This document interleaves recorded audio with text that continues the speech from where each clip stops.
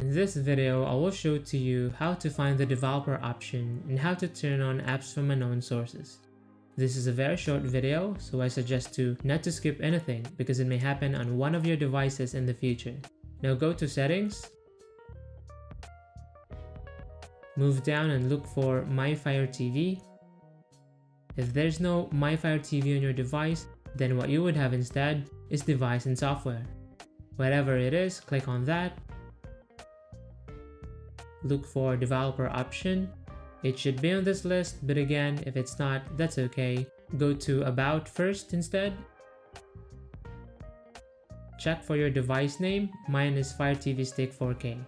On your end, it may show Fire TV Lite, Fire TV Cube, or simply your TV, depending on what device you have. So click on that few times until it says that you are already a developer. I am now a developer, so I press back on my remote, and developer option is now available. We can now turn on ADB debugging and most importantly, the apps from unknown sources. I hope you find this video very quick and helpful. If so, please do like, share or comment, subscribe if you have not yet. Also, super thanks is now available on this video. Whatever feedback you do, I would really appreciate it.